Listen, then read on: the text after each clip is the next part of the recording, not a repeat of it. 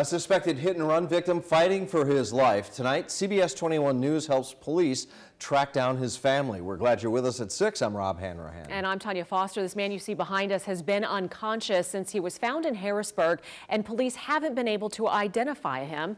CBS 21's Donna Kirker Morgan explaining how she found his family. She's live in Harrisburg with the details. Amazing story, Donna.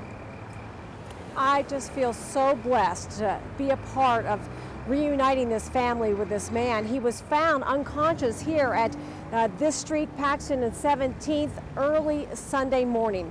And police today put out this photo, so I just began showing it around. And take a look at what happened.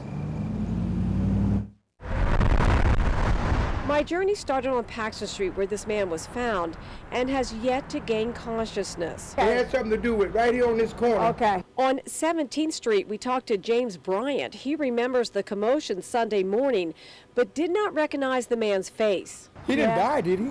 No, they're trying to identify him. They can't figure out who he is. I have no clue. Police say he may be a hit-and-run victim between the age of 40 and 50, possibly white or Hispanic, and police have been able to find people who recognize him in Allison Hill. So that's where we went next.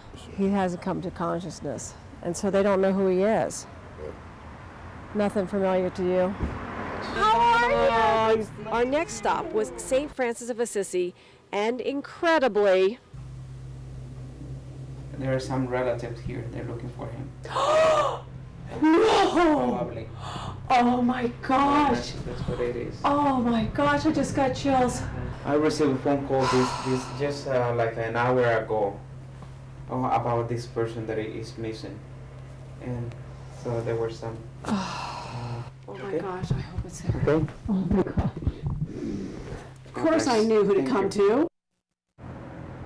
And Father Riaz called me at 4 o'clock today to tell me that it was the person that he thought, and that he is with the family at the hospital, as are police.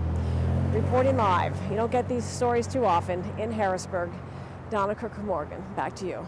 Amazing work, Donna. Thank you so much for that report.